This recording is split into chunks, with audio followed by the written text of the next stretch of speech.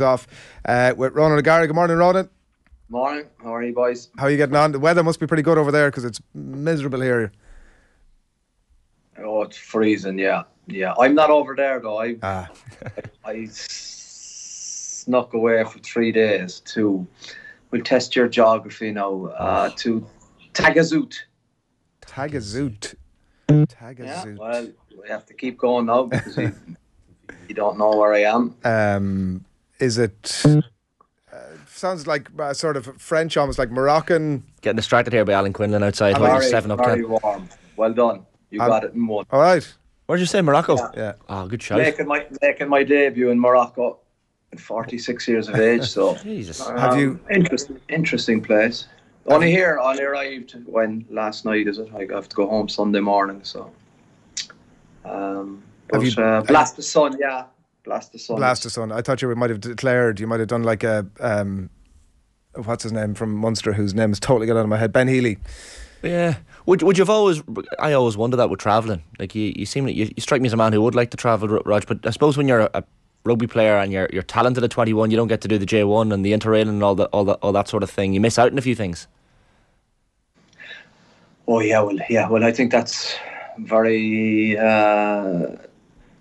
Consistent with a lot of mindsets of playing too. You know, I've been around the world yet I've seen none of it because you go bus to training ground to hotel, bus training ground. Wednesdays was a day off. A lot of the lads actually, in fairness to them, went and got to see things on their day off. But Wednesday's a big kicking day for test kickers. You know, so that's your one focus where you can, I suppose, get the work in because it's not too late in the week to tweak something and you need to get repetition in. So Wednesday, I could have organised myself most definitely to go kick in the morning and go enjoy yourself in the afternoon, but it was kind of more back to the hotel and lock yourself up in the room and pretend you're preparing well, you know, which obviously isn't the case with hindsight. Stick on a couple of episodes of Friends or whatever. Yeah. So you have 2 weeks before the next game, is that it? And so just well, not now. Sure, 1 week is gone. Would you believe? So there's no top 14 this weekend, no top 14 the following weekend, and then back into top 14, and then Europe the following week. So it's getting exciting now. It's getting close to elimination in both competitions, obviously. So that's when it becomes interesting. Well, look, given you're away, we thanks for taking the call because I'm Tagazout in Morocco. Say, listen, lad, you can take a break this week. So let's get into it. Obviously, with the Scotland match and Finn Russell, particularly because we've chatted to you with you about him a lot over the last couple of years, and like, what's the nature? Do you still have a contact with him? I know there was a bit of a relationship there at some point. Yeah, from playing in France, obviously, you're two foreigners. Obviously, I never played with Ryan coaching there, so he would have been friends with, or is friends with Donegal Ryan and Simon Zebo and all the racing guys and Mike Prendergast. But what's good in France, actually, before the games, if you play at 9 o'clock, you'd meet them for coffee the day of the game, just to chat. And so when we went up, La Rochelle went up to racing, I met him, and he's someone that's very easy to speak to. He's very friendly, and he was obviously in a little bit of no man's land and wondering where he may end up, you know, and he's obviously an attractive proposition to try and sign, but Jimmy, the discussions didn't get off the ground, and the fact that I wouldn't have a budget to sign Finn Russell at club level, so we had a bit of a joke and a laugh about one or two things, and then he goes on, but you can you can see, I suppose, his strengths and his weaknesses in a lot of games, but his upside is huge, and his downside is it can be devastatingly disappointing, but is someone that you'd like to work with? Yes, he is. I think he saved the Lions tour. That's quite a big statement, but he alone, probably when he came into it, he saved that because it was a COVID tour which had completely fallen for the style of rugby that was played, and also the lack of atmosphere in the game. But he came in and he played heads up rugby, and I think he saved the face of rugby in that tour for me. I think he's like £1 million a year at Bath. I don't know if that's how accurate that is, but I think that was a number. Yeah, I'm not too sure either. It's a lot of money for one player. You want to be selling a lot of coffee for that. Yeah, you do, exactly. And I think the way it's made in England, isn't it? In the Premiership, though, there's 2 players who escape the salary cap, and they're known as marquee players. So you can pay them exactly what you want and how you like. So there's obviously golden rules for certain players, and that's the way it is. So that's no fault of Finn Russell's. He's accepting a contract he's been offered, so more power to him. Do you just throw it out to him because it'd be a great fit? I mean, imagine the excitement of him playing in a Ronan O'Gara team. Do you just throw it out there by way of like half grin, sort of? I mean, we could do this if you were up for it. No, and exactly, it can very much happen.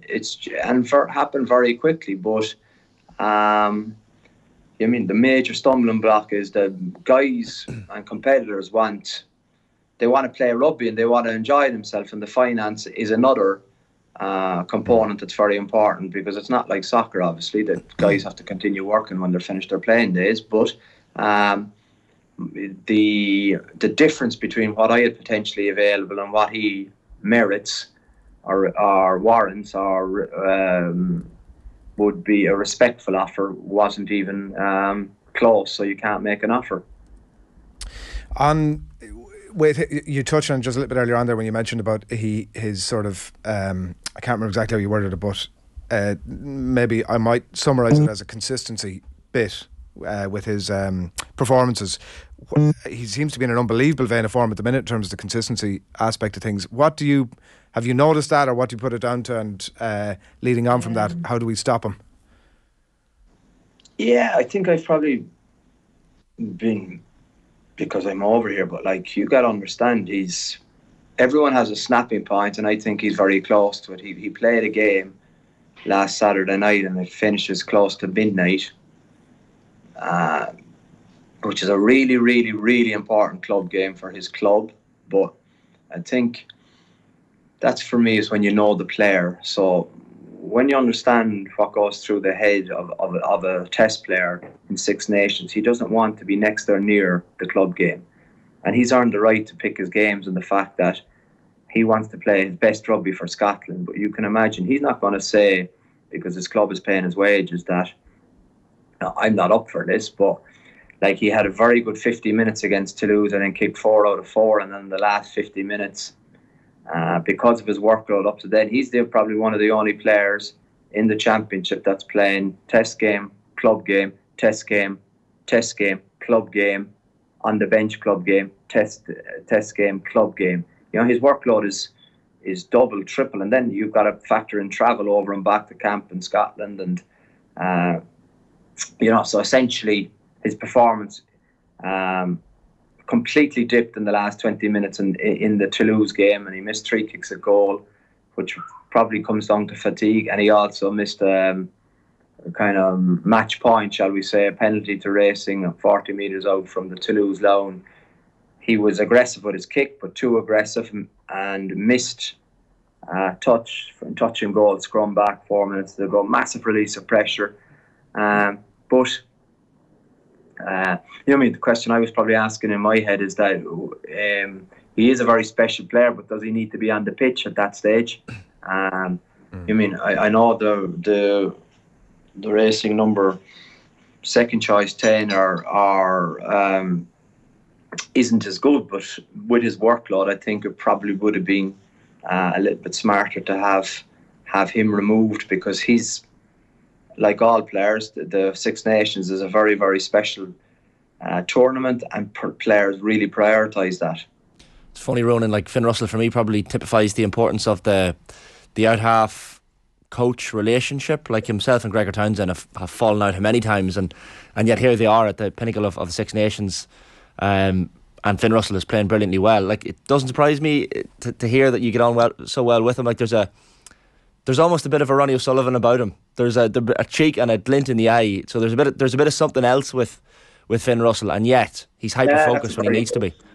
That's a very good comparison, I think. In terms of the talent, obviously he doesn't have the trophies to back that up. Because Ronnie O'Sullivan is the best of the best. No, that's a fair point. So that's a Dan character. But talent-wise, I think, I would agree with you. And probably where I think in the big difference he's made in the last 24 months is probably consistency of performances.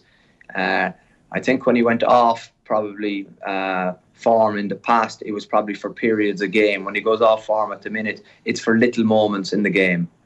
And that's the way he plays, and I think that's okay. But I agree, I think once he feels he has your trust, I think, which he probably didn't have with Gregor Townsend up to probably this campaign, you can see that he's a very very interesting player to have in your group, and that was proven when he was working with Mike Prendergast in racing. They had a fantastic relationship, still do, and you could see that Finn at times was unplayable in the top 14 because of, I suppose, the mindset Mike was able to create to have Finn happy in his mind. Andy Farrell could do worse, from what you're saying, than pick up the phone to Mike Prendergast this week and look. No, but we're spent 10-15 minutes, and all we're doing is talk about Finn Russell in Scotland. There's so many players like that in the Irish team that we can talk about for 10-15 minutes. I think that's probably a key point. Where you look at the team Ireland are going to pick this weekend, and it's such quality, the 23. And for me, there's hysterics about Owen Farrell being dropped for England. Owen Farrell hasn't been dropped for England. Owen Farrell is going to finish the game, and as a coach I can tell you sometimes you want to finish with your best 15. So this little hullabaloo about he's lost his place, I wouldn't read it at all like that. I just think England are looking to start one way, and I think they're looking to finish another way, and you've got two gems in Farrell and Smith, and I agree. I think two of them starting the game is maybe not the way to go, but I think you see both of them have a big say on Saturday. But all you can see in the lead up to the game is that they've gone for Smith over Farrell, but that may not be the thinking, It's very interesting that you would put it that way, and a hullabaloo is of course the right way of putting it. And because I'm looking at the Borthwick interview going, there's something else in his mind. He's not authentically answering the question when he gets asked about it, right? Because he's given, to be fair, a version of what you're saying there. The only sort of slight argument for what you're saying is that every coach up to this point has managed to find room for him. It's not always a 10 course, but they've managed to find room for him in there somewhere, which presumably there is some sort of a seed of doubt with Borthwick around him. Otherwise you'd have him in the team. Yeah, but that's what the coach's job is. He's earned the right to coach England, and now he's doing it, and that's why the coach has a huge role, because selection and combinations and timing and playing certain guys with certain people or not with others is hugely important, and that's what he'd be judged on. So he's gone for this option, and I think let's just watch and maybe see that his thinking is ahead of ours or certain people, because I like the idea of launching Smith, giving him control, letting him have a crack at the week, seeing what he can do. You need two of them either way. They're not far away from a World Cup. It's a big game. It's a better game for, put it this way, I don't think you can start Smith in Dublin ahead of at 10 as opposed, sorry, that's the wrong language. I think it is a much better choice by Borthwick to start Smith in Twickenham with 80,000 people roaring him on than starting him in the Aviva when you're going to have 40, 50,000 people hoping he makes an error every time he touches the ball. So that for me is setting up a young 10 to succeed. Put him in a non-hostile environment, in a warm kind of comforting stadium where he'd have his teammates and the public roaring him on. So I like that choice. Yeah, it's a horses for courses thing, basically, is what you're saying. Well, Farrell is proven and will be proven, and is a winner and is a competitor and is not going to sulk because he's not in the starting team. He's going to be good to go. There's probably a lot more question marks over Smith at this level, but England have a good draw in the World Cup. They're not going to win the Six Nations, so maybe there's some great, I suppose, learnings for them over the next 2 weeks. I've been thinking it's a classic Irish mentality that it hasn't been a vintage Six Nations, and Ireland are sort of, let's not use the language of running away, but certainly ahead of the pack at the minute, and let's see what happens this weekend, on the basis that maybe some of the rest of them haven't been quite up to it. I would be very interested in your thoughts on that, given the years, obviously, that you would have been involved with Ireland and how rare it is that success comes around. I think it's been a brilliant Six Nations. I think it's been quality games, I think I was in the ground for Ireland-France, a fantastic game. The Scotland-France game was a very good game. Italy, Ireland was a fantastic game. And Ireland made a few changes, and you could see that, it isn't beyond the realms of possibility, as we've seen from the analysis on this show, that, Italy could have taken the lead with less than 12 minutes to go, Adrian. Yeah. So that's all you look for in these games, But it's been a fantastic competition, which, you look at the finish England have. So England have France at home and away to Ireland. So from their point of view, their competition is only really starting again. And Ireland have been models of consistency with every team looking to beat them. And in regard to Scotland, they have been improving quickly and consistently, and they have threats all over the park, which a lot of people probably underappreciate, because their back three with Hogg and Van der Merwe are very, very dangerous players. Their centres are playing together a lot, and with Finn Russell, anything in that regard can happen, and I think they've added a bit of steel up front. I think Johnny Sexton was getting a little bit annoyed during the week. He was saying in one of the press conferences Irish Rugby tagged him in a post that he didn't quite appreciate about the 557 points haul and the record and chasing it down, which he kind of said, I suppose adds a little bit of pressure to him. He said it's not a record, Ronan, that he's ever sought out to catch. He's only 7 points off, so could hunt you down this weekend potentially. Like, I'm sure it gets annoying for a player because every second journalist wants to ask you about the points record. When you're that close to it, does it get frustrating in press conferences? Because clearly everyone wants to ask Johnny about it this week.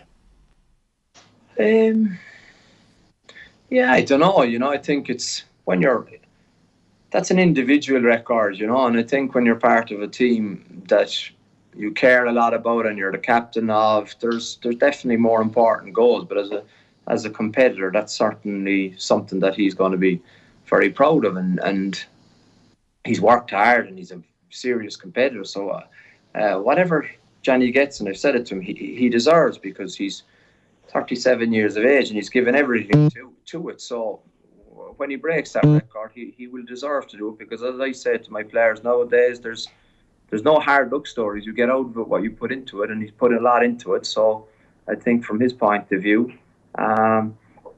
he's going to be posting a new target for someone else to chase down. Have you got it stuck into the mentee yet over there? What's the...